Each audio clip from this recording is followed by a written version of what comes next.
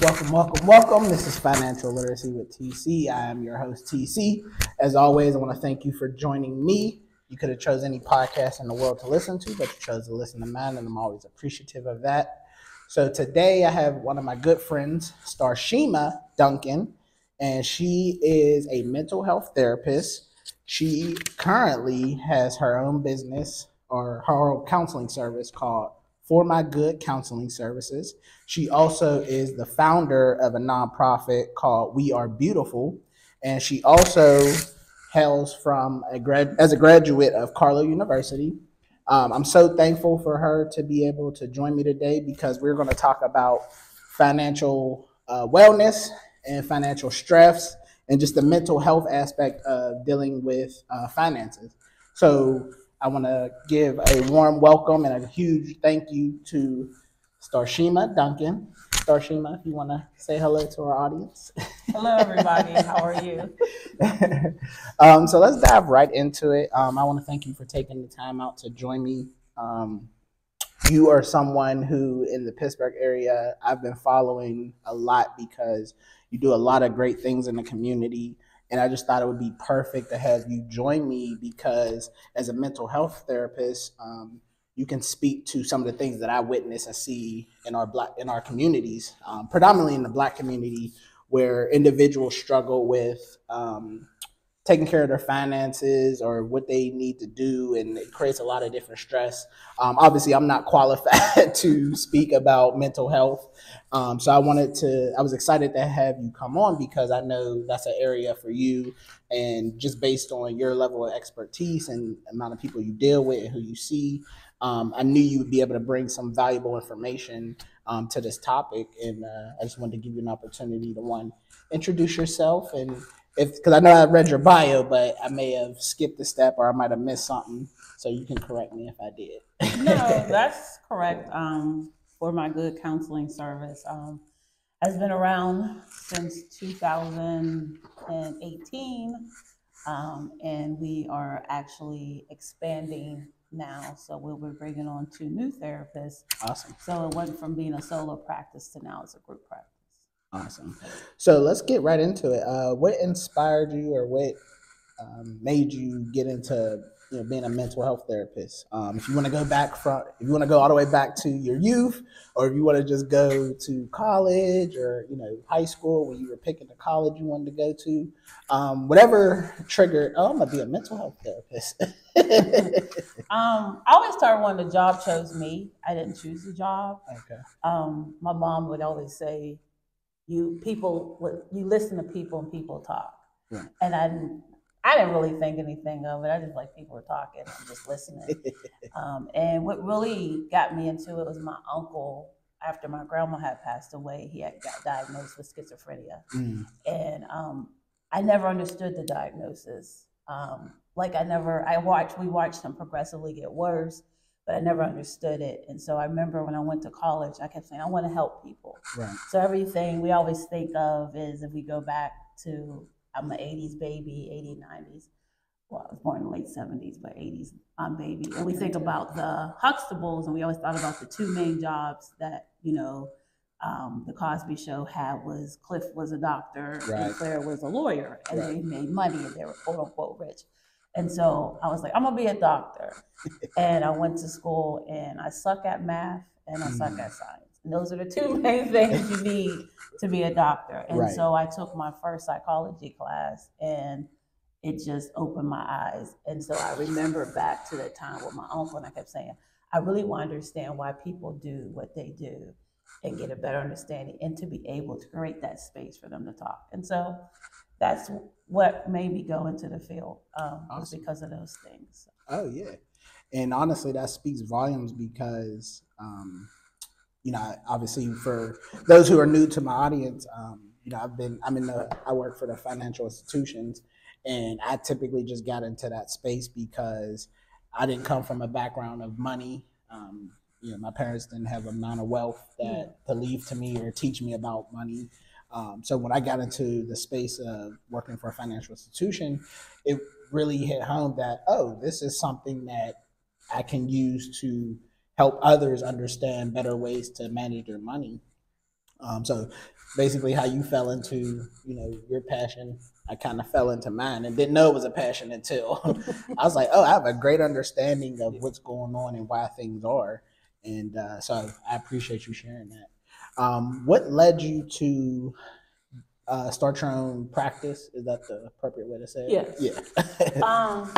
The one big thing is I've worked for many agencies, and you are like boxed, so you only can do so much because you have to meet your quota. Right. You have to do certain things, and I remember many a time sitting across from a client and wanting to do more but couldn't because that's not my role.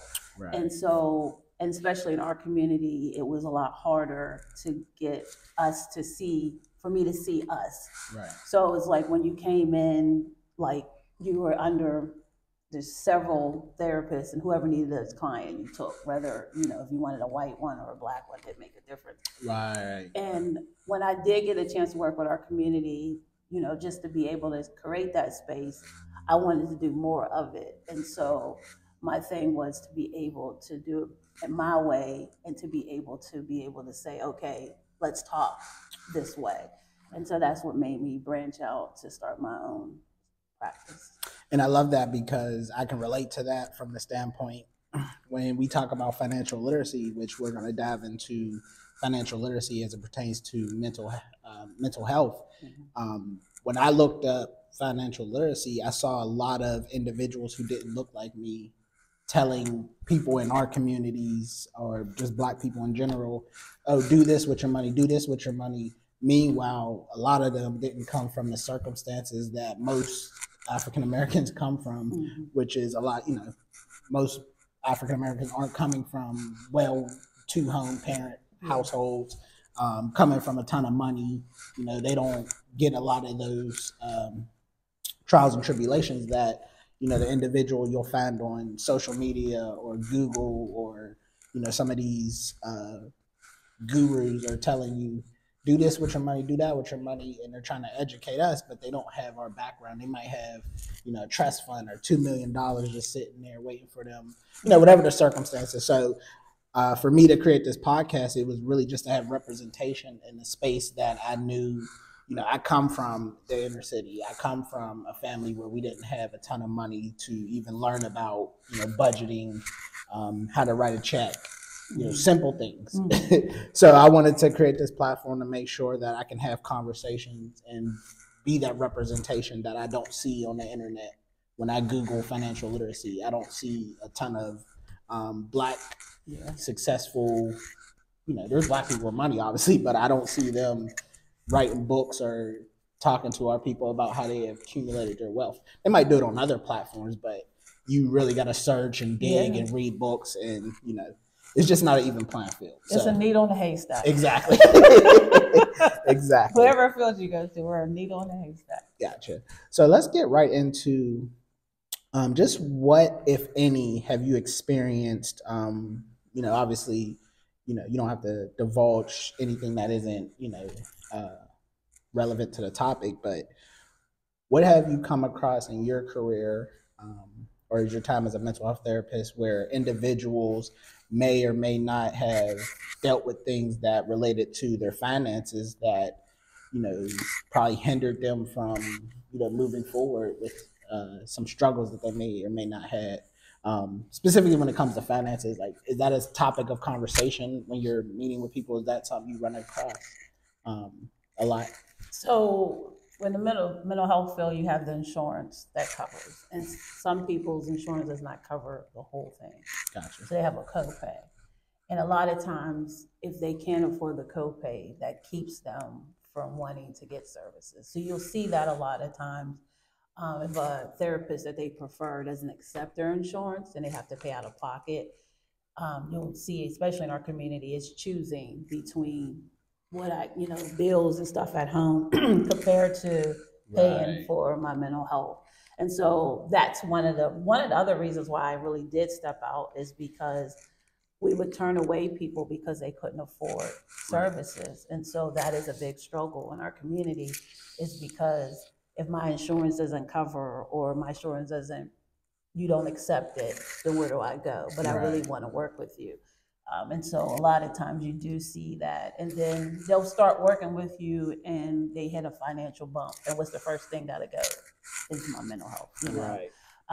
Because And that so to not to cut you off, but most people see it as a luxury when yeah, it's really a necessity. yeah, Because your mental health is everything. If yeah, you aren't in a good mental space, who knows what can happen, and it can impact a lot of different yeah, things. So, yeah. but I'm sorry. But no, that plays a big role, because if Right. you think about it, when you look at your budget, where does it go in? If you're budgeting at Yeah, all. if you're right, if you're budgeting at all, but that does definitely plays a role. So a lot of times to have that difficult conversation with clients, and for me personally, when I first started out, I did provide a lot of free services just because I wanted to be able to provide services to clients. But then after a while, it was like, okay, you have to pay something because I got to pay something. Right. And that Exactly. becomes a struggle. But it's just picking between what's more important when I get paid. Right. If I only have $20 left and my copay is $20, I'm not going to pay my copay. I'd rather keep the $20. Gotcha. And honestly, when I think about that, it's kind of the biggest thing that I've always thought was a problem in our community. Not just mental health, but health in general. We don't see it as something that is a necessity. So therefore, if it doesn't fit within what we need immediately, we'll cut it out. Mm-hmm. And just because I wanted to make sure we're giving some valuable information, I did a little research on my own just to, be able to add to this conversation. So I'm gonna cite the source, which was Securian Financial. Mm-hmm. And basically, they did a study, I think as recent as 2023, I pulled this from, and it was 42% say that money of Americans, 42% of Americans say that money is what negatively affects their mental health. And I just think that's crazy because it doesn't even really get into African Americans. So if that's 42 of Americans as a whole, I would probably have to do some research to see how much of that is just African American. So that was just an astonishing stat to me. And I'm just curious, when you're doing sessions with people, is that like a number one topic, or is that, where does that typically fall in some of the issues that people divulge to you? So you think, and just give you a quick mental health lesson, there's called the Maslow hierarchy of needs. Okay. And our basic needs, if our basic needs are not met, which is like food, shelter, clothing, if that is not met, you can't go up the hierarchy. Gotcha. And so a lot of times when you do meet with a client and say they've hit a financial snag and their lights, they got a termination notice, that is their main focus. So sometimes they will even cancel sessions because they're so focused on how can I keep, this necessity on, or in session, you're processing that. So a lot of times financial stuff plays a big role because it causes a lot of anxiety for some people. Now, some people can sleep good at night and be like, I don't care, let's shut the lights off, the gas, it is what it is. But some people, you will see a lot of that being caused because they're how am I going to catch up? This is, just this amount is just too much. And how did I get here? And so when that need is not met at that level, it's hard to even process anything else because I'm focusing on how to meet that need. Right. And so even when you said 42%, I would even argue to say it's even higher, because a lot of things with, inflation and everything going up, people are constantly very anxious about every dollar being spent, and even if you ask for something small as $20, they have to really think about what can I do here? Like, can I afford the $20 or not? Right. And sometimes even you put in perspective of like, if you didn't go to McDonald's for a week, that equals the $20, but to them that doesn't make sense. Even though I might have swiped a card at McDonald's, it still doesn't make sense that I didn't go to McDonald's for 20 for a week to give you that $20. Right, exactly. And honestly, the biggest thing is, you'll probably know more about this than I will. Anytime I hear situations like you just described, to me, I just hear stress. And, you are more qualified than I to, quantify what stress. I mean, because stress for everybody looks different. Yeah. Obviously. But I know for me, when I think about my financial situation, if I don't do, obviously I do a weekly budget, and then I do a monthly budget, and then I do a budget with me and my wife. And really, these are habits we've incorporated. We're 2 years married. We've incorporated as we go on, because if something didn't work that first month, we overspent. Now we're adjusting and making changes so that way we can do better the following month. And I say all that to say, if we don't, now it's to the point, if we don't do that, you're stressed between, oh, we need to, because now we're not doing what we set out to do. And I know you can speak to what people deal with as far as different stress levels. You've seen things of that nature, but just your experience. How does stress factor into when you're dealing with people? So even when you just talked about your budget, it came to my mind.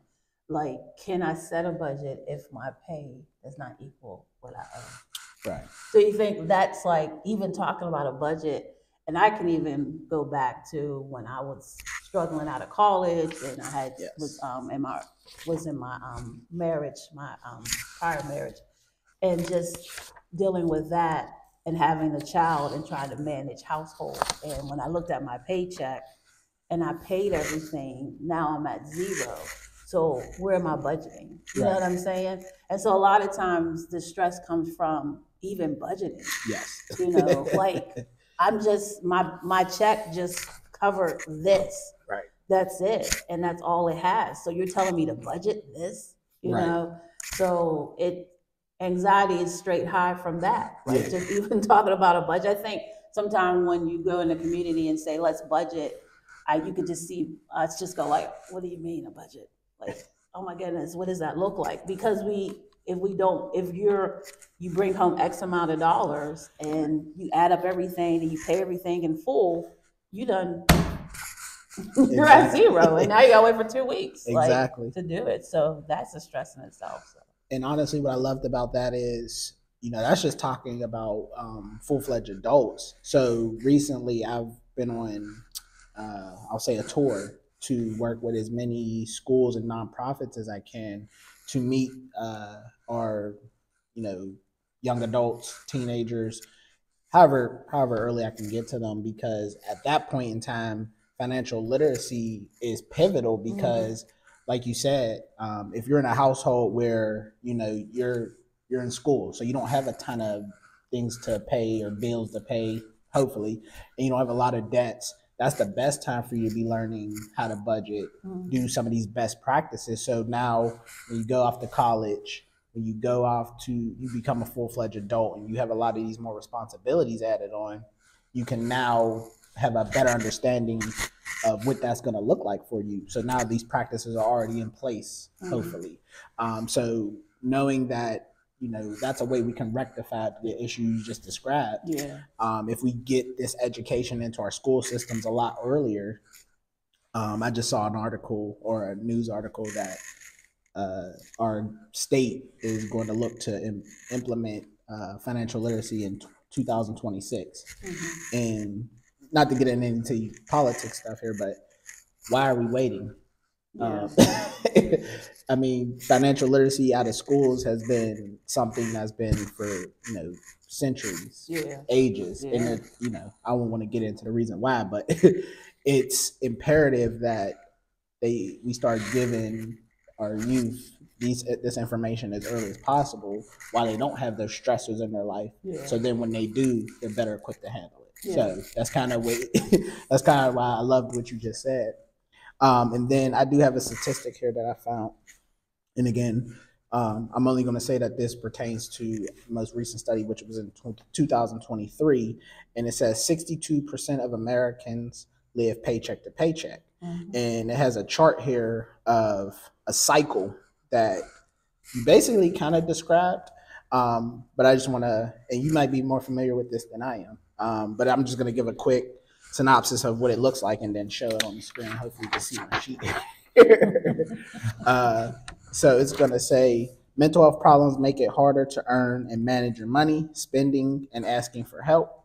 And then it has a circle where you go to financial difficulty. Then financial difficulty causes stress, anxiety, made worse by collections, activity, or going without essentials. And then once you have that issue, then you're at mental health problems, and that could be coupled with other issues you might be dealing with in your life. You know, a loss of a loved one, a lot of other stressors that Loss of a job. money ain't the only stressor in life, as we all know. And then it goes right back to what I just said: mental health problems make it harder to earn, manage money, spending, and ask for help. So it's basically a cycle. And based on what we know, what would you say would be the best way to break that cycle? Simply for me, I would say, man, a financial therapist. Because, oh man, or just resources. I think that's the biggest, and having this taboo conversation. Yes. Because a lot of times we don't talk about, like I said, to talk about a budget. I think when I bought my home, I had to go to a financial class just to talk about keeping my house. Yes.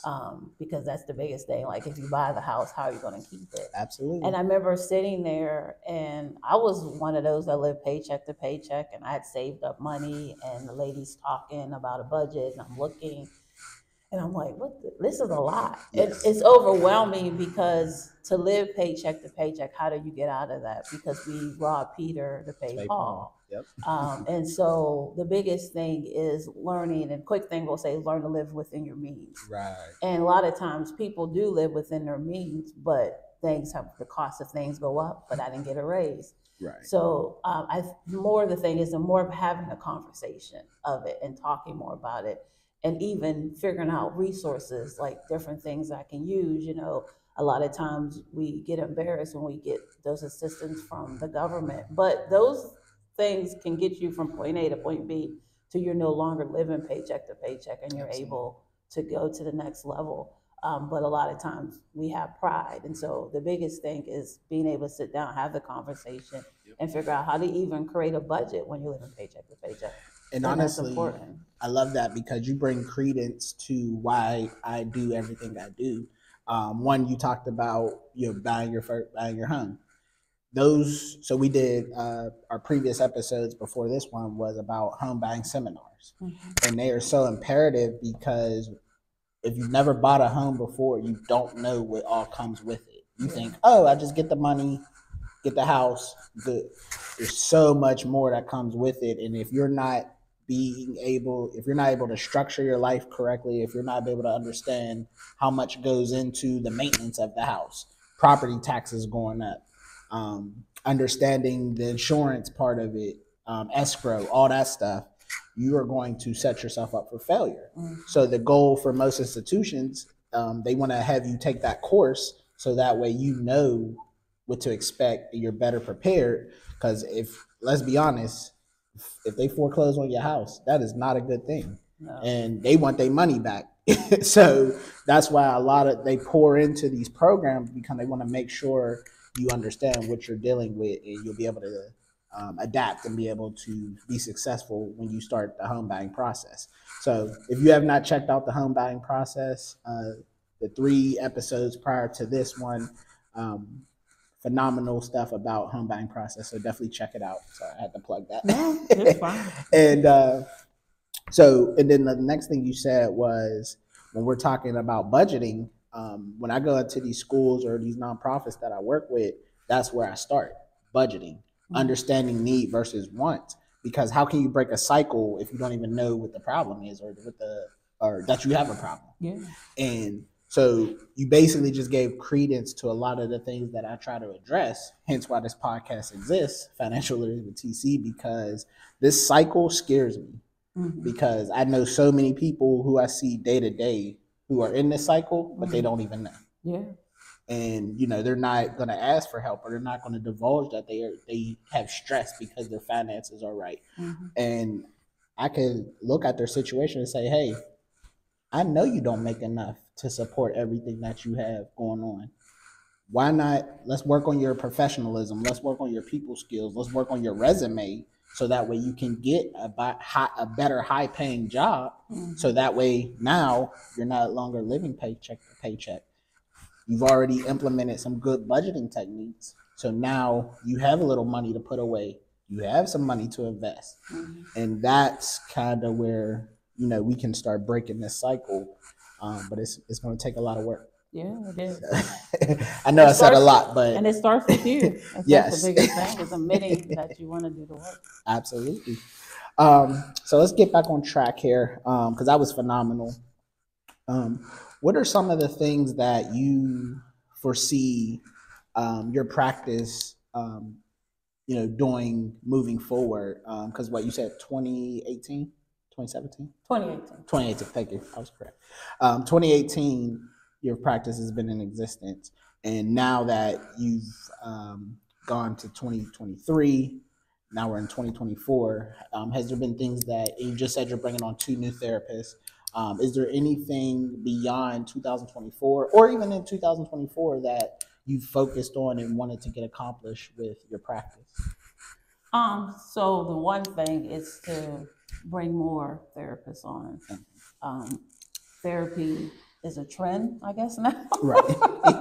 And especially, mental health is, trend. I can't watch anything and somebody say, "Oh, that's mental health right there." And I know they don't give us no money. Right. You give us $5. Yeah, like, but that's all you hear about. Well, we're trending, but you don't give us nothing. Yeah, that's crazy. Yeah. But my goal is within this next year is to at least have 4 therapists. Mm-hmm. The one thing I've been hearing from a lot of the community is there's not enough Black therapists. And so for me personally, is always to pay it forward. Right. And so I remember when I first graduated and needed my hours and needed a space to be able to do that, and have a mentor. And I'll never forget my mentor. I still see her to this day, and I'm thankful for her. But feel free to name drop, if you want to. If not, I don't know if she watches it or not, but her name is Darla Timbo. Shout out to Darla. She has her own practice, and actually she has a 24. It's called 24 Karat Juice. Oh, nice. I just saw she had that too. But she had really poured into me, and so I had told her to pay her back for all she did to me, that I would definitely do the same thing and pay it forward. Absolutely. And so my practice is where I want to be able to provide that space for master's level clinicians to come in, to get their hours, to learn, and to provide quality work. Because a lot of times it's just that hurdle that we have, just to complete our hours to get to become licensed. But we're good therapists. Right. And there's a lot of quality of us out there to provide good work. And so that is my goal, is to bring on a couple more to get, to be able to provide services. And so whoever needs services can come in and not have to be like, I've been calling 10,000 people and Absolutely. I could barely find one of you.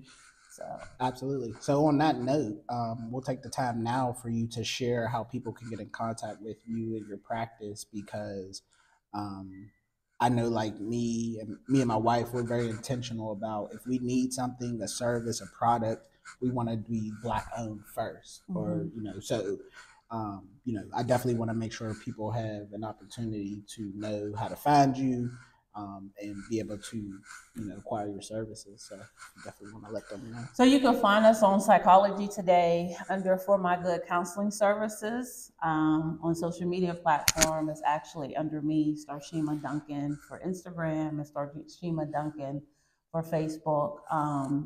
And then I'm also on LinkedIn as well. So those are the places that you can find, or you can email us. It's a long email. So even if I say it, you may forget it. But I would say the easiest thing to do, I always tell everyone, go on Psychology Today, type in Black therapist, and I should be in the list of it. If not, look even under Christian Black therapist, and I should pop up. But just remember, For My Good Counseling Services, and you can find, if you Google it, you can find me. So. And also, anyone who needs to reach out to me, you can drop in the comments. And you can reach out to me and all my platforms, and I'll get you connected with Starshemah and her counseling service, because the goal is, we definitely want our people to have access to an amazing resource but you have to take the first step by reaching out or making it known that you need the service. So thank you for sharing that. So before we get into your nonprofit work with We Are Beautiful, I just want to leave a few informational tips that I looked up that can help people. The first one is 7 ways to manage your financial stress during trying times. So I'm basically going to read the list, and if you want to chime in, feel free to do so. Okay. Um, the first one is prioritize what you can control or discretionary spending, meaning your needs versus your wants. Second, find ways to earn more money. Assess how much you actually spend bill wise, all your everything that has to get paid, the needs versus the wants. If that number is X and you make Y is right here, and it's there's not a huge differential, that means we need to assess the amount of money or start a side hustle. Um, Shoot, social media is blowing up with people making all type of money. So, I mean, you really just have to be able to understand where you're at and what you need to do to overcome. And there's so many different things you can do. So that's number two. Number three, pay essential bills: light bill, gas bill, the mortgage, the rent. Those are things that you definitely need to take care of. So make sure you prioritize those things. Number four, save money during trying times. This one's a little, when I saw it, I was like, this is a little tricky. Yeah, Hold on, I'm already struggling and I gotta, but I would say, even if it's a couple dollars into an account that you have set aside, that's why I always tell people I have multiple accounts at multiple financial institutions. I got accounts that I ain't touched in maybe 6-7 months, but I'll every time I go to check on that account, I'll throw $2-3 in there. So in my mind, while I don't necessarily agree with it, I can see, yeah, you still want to be saving no matter what you're going through, because it can work wonders moving forward. A little old lady told me, I think when I was going through the home buying process, she had said if you put like $5 aside, Right. it will add up. And she's like, I know it sounds like it's a lot, especially if you only like if I have 25, I put $5 aside. But she was like, it just starts off small and it'll grow. So Absolutely. even though I'm not the best saver, I will admit to that. I'm learning. But $5 can go a long way if you keep adding to it every time. Absolutely. Hey, it don't matter what age you are. It's never too late to start changing your habits and start saving. So, yes. Number 5 was track your money saving progress. So, what I love about this one is all the technology in the world that we have at our disposal right now. People with these expensive iPhones and Androids, if you do not have some app that helps you with money saving progress, you're doing yourself a disservice. If all you do with your phone is text, social media, and call, and that's the bare minimum you do with your phone, and you don't have any of these financial apps that help you, hell, even whoever you bank with or whoever's your credit union should be able to have a service that allows you to keep track of your spending habits. Mm-hmm. I can't tell you how many times I go into schools or nonprofit organizations and I'm talking to people and I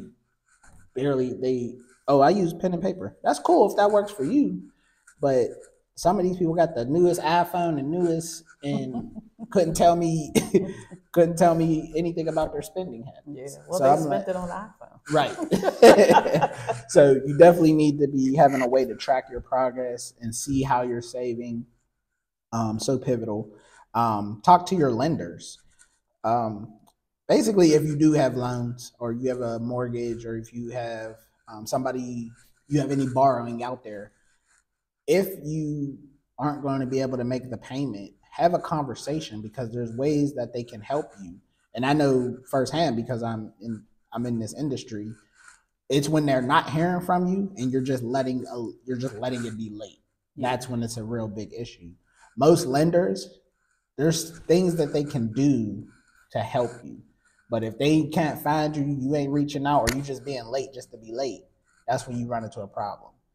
Because at the end of the day, it doesn't help if they're not, they want to get the money back. So they'll work with you, but you have to be able to communicate and ask for help. And then lastly, consult with an expert financial advisor. So I always tell this to people, when you have any banking relationship, get more out of that relationship than them just holding your money. Because if that's all they do, a piggy bank can do that. That's true. They should be educating you. They should be helping you do better with whatever your financial goal is. So that's why a lot of financial institutions, they'll say, hey, come in for a financial checkup, financial wellness. Take advantage of those, because if you don't, how are you progressing? Most people are not self-aware enough to progress on their own. I know I'm in banking, but I have a financial advisor. You need other people's opinions, other people's thoughts, other people's observation to help you be better. So it doesn't matter what level of experience, whatever money you have, everyone can use somebody to help them progress. Yeah. Any thoughts on those 7? No, I think those are really good thoughts. I think the one also thing I would throw in there is, if you are working with a therapist, talk about it. Talk about, like, that need to be number one. Work have a therapist. Just because it's a stressor in itself. So talk about it, and process it.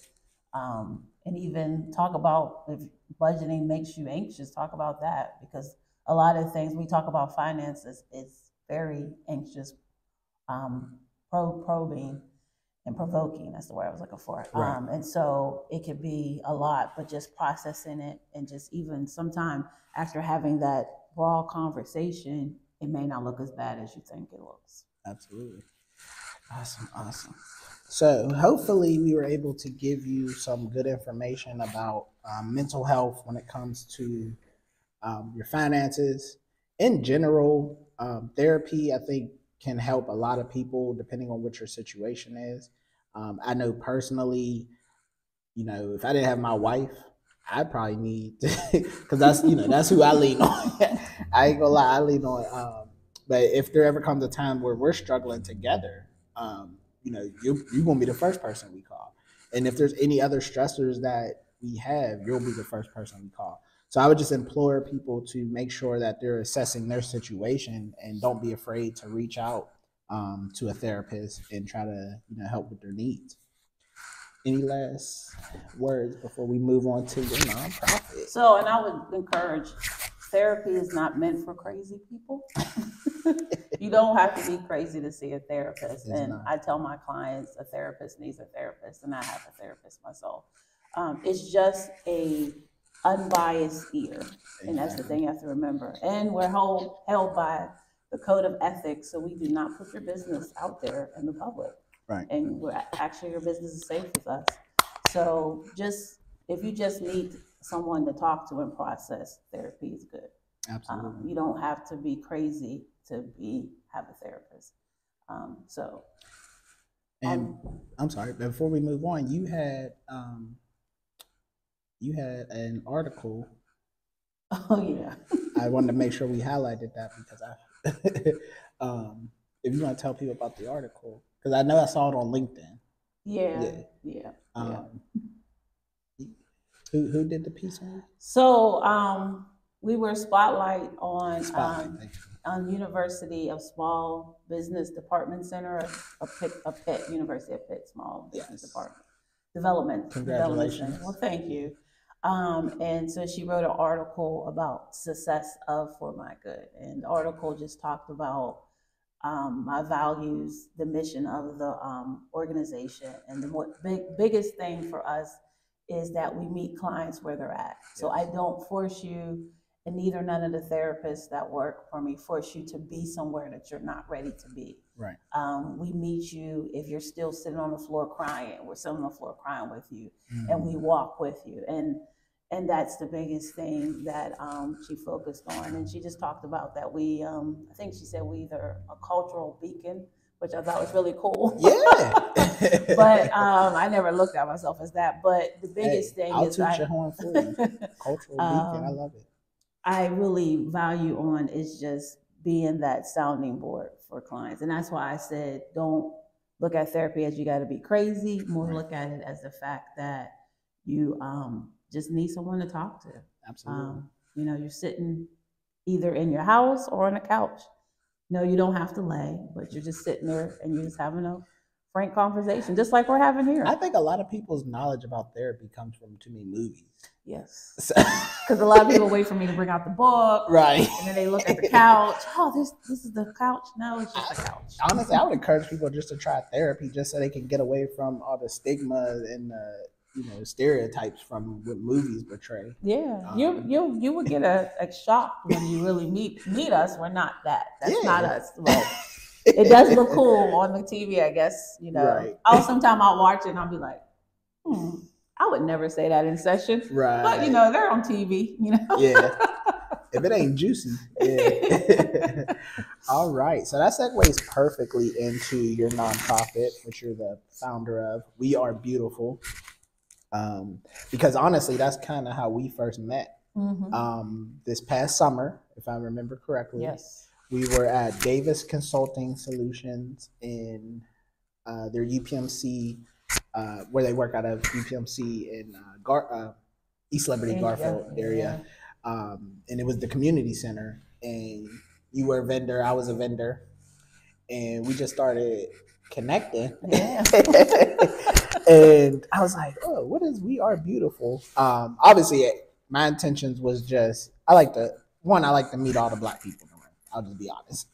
And then two, I was like, I knew I was getting into my podcast, and I wanted to do more speaking engagements about financial literacy. So when I was like, what is We Are Beautiful? And then that's how we connected. Yeah. And so let's just start by letting people know what We Are Beautiful is and how it came to be and what your inspiration and creativity.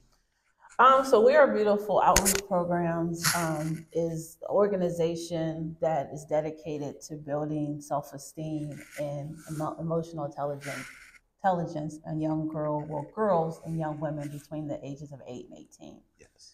How do We Are Beautiful came about? It was a brainchild of mine. It started in 2018.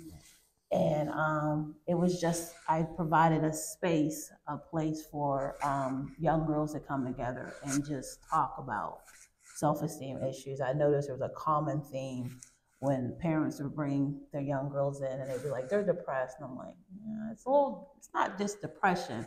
Right. And so it really was just that safe space. And so I started in 2018, and then I put it on the back burner for a minute because it just wasn't ready yet. And then I brought it back out in 2020. And so we did 2 groups, 2 year sessions from 2020 to 2022.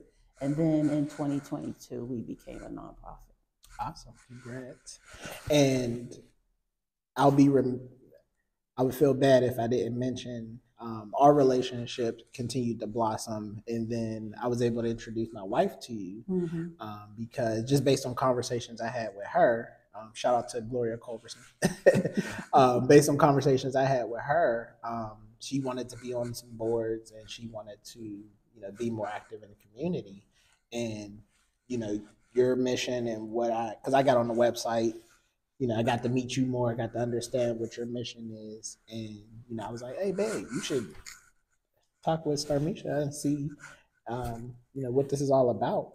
And this might be right up your alley. So, I look forward to the work you guys are going to do because while I don't have any children, I observe a lot of what I see in my surroundings and in my community. And we need more organizations like the one you've created to help our youth and our young women and have that safe space. So kudos to you and all your staff. I don't want to name drop because I might miss somebody's name, but there ain't many of us. Yeah. Hey, but it starts somewhere. So with that being said, I had the pleasure of seeing one of your first events with a few of the young ladies you were working with that's not where you do your practice, right? The building? Yeah, the building. Oh, that is, okay. Yeah. And, the turnout was phenomenal. based on what I saw. You know, I didn't go in, but I was Yeah, I was they like, all showed oh up. yeah. Yeah. So just how have things been? How are things been progressing? And then where do you see things moving forward? So we end up doing, we just did a full circle cohort with social ventures partners through the Equity Impact Center. And Oh, we completed that in December. So we did our final I pitch in saw that with December. Leah Solomon. I Yes. love Leah. Yeah, Lee is really great. Yeah. And so finishing that out, it really gave me the like the fundamentals to build the organization. Because I'm coming, as you know, from mental health. Right. I'm a therapist, and my mind does not think business. My mind thinks something totally different. Right. And so to even be in the nonprofit world has been eye opening to me, because I was thought like, you send someone a little paper and say, I need $5,000. And they say, here's your $5,000 because you're a nonprofit. Yeah, I learned that's not how it works. Yeah.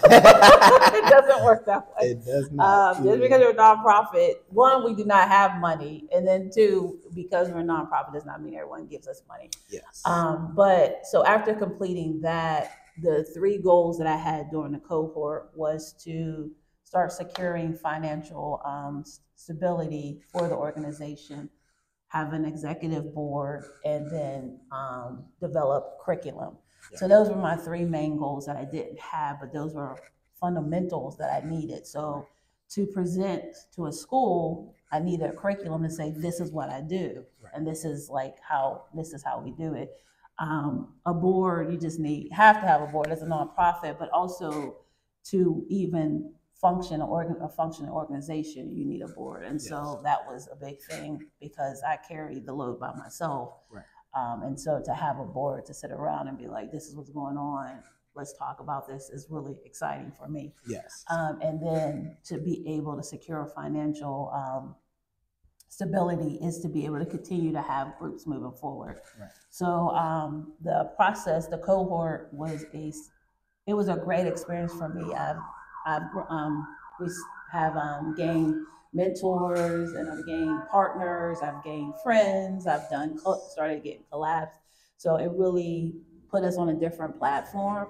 We're still trying to get more awareness and get people to understand who we are, what we do, and the mission. Because a lot of people who do know me, I do mental health. So a few people are like, I didn't even know you had a nonprofit. Like, right. This is really different.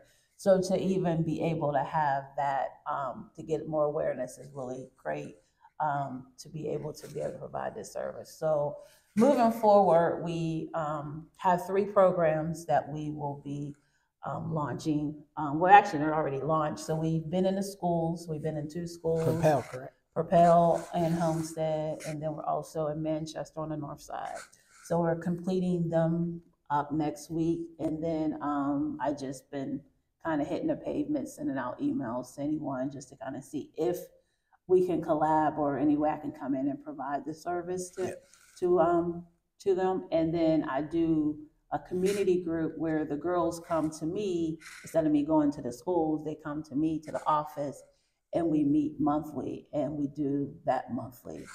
And so that's another piece. And then the last piece, which I'm super excited about, we'll be launching in the fall, is a mentorship. So it's called You Are Beautiful mentoring program. So we will have this. It's from girls from the ages of 14 to 18.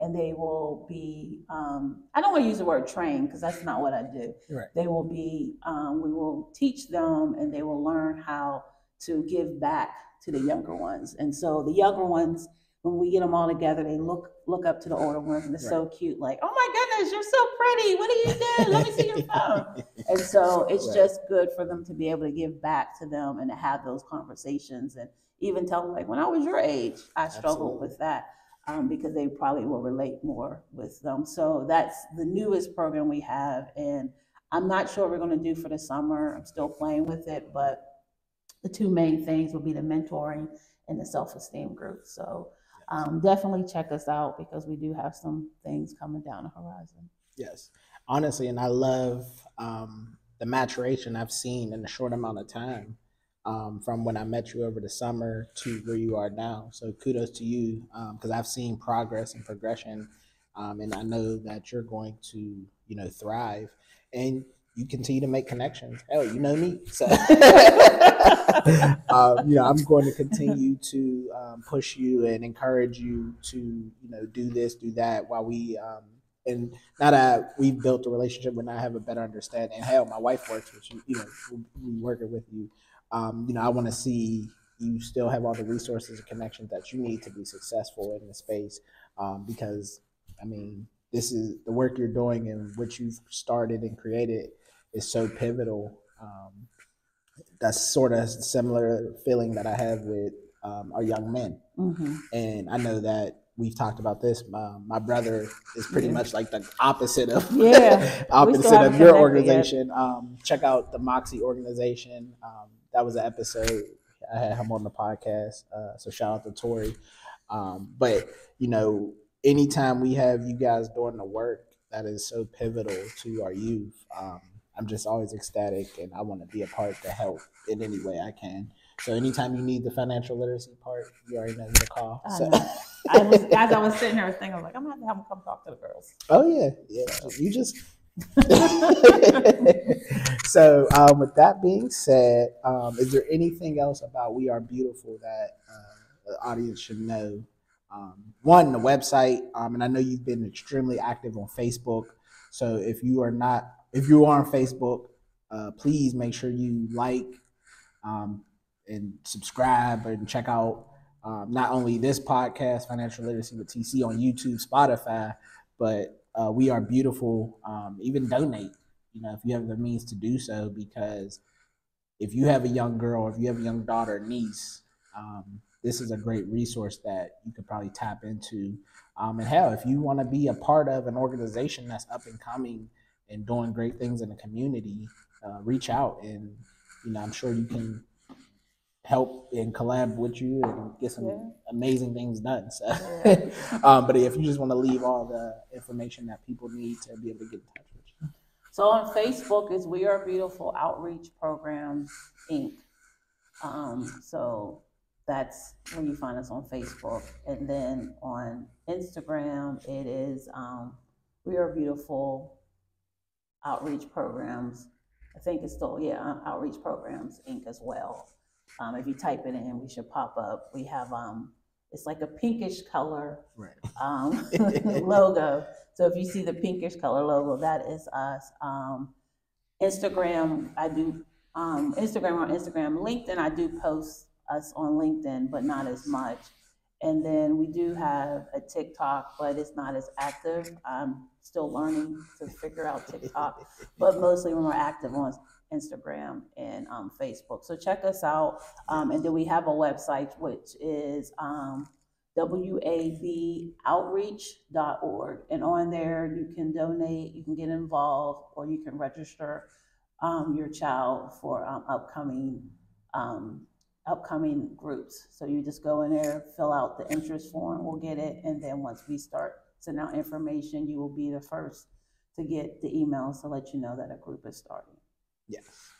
And if you want to throw out the address of the area, Verona, correct? Yes. So that way people know, because a lot of times, if they're all the way in the South Hills, West End, North Side, at least like them have a general idea, how they can connect.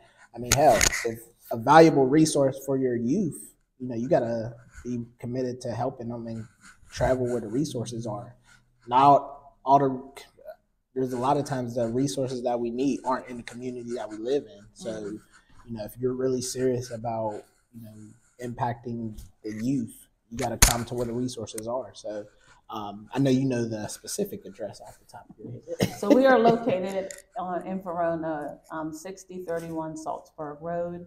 So that's where we are at. But if you're not in the area, I would say, you can bring us to you. Yes. We can always do a group within the area. So we are open to those different opportunities, and the biggest thing is getting awareness. So getting people to know we're out there. We're providing a service for young girls.